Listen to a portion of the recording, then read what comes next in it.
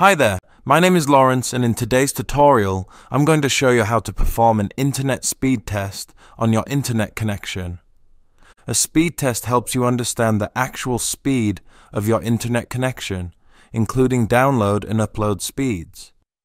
This information allows you to compare your connection speed with the advertised speed from your internet service provider, ISP, and determine if you're getting the speed you're paying for. If you experience slow internet speeds or connectivity issues, a speed test can help diagnose the problem. By measuring your connection speed, you can identify potential issues such as network congestion, signal interference, or hardware problems with your modem or router. To get started with the speed test, open up your internet browser and type into Google Internet Speed Test and hit Enter.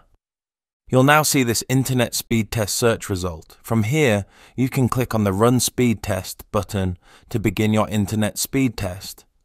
This modal will now display. From here you can see that my download speed is currently being tested, and then after that, my upload speed will be tested.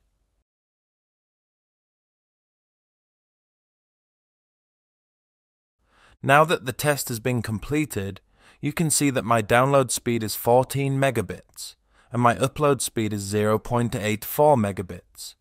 And it's as easy as that. Running a speed test on your internet connection is a simple task to perform. If you liked this video, please give it a thumbs up, and if you'd like to see more videos like this, then please subscribe.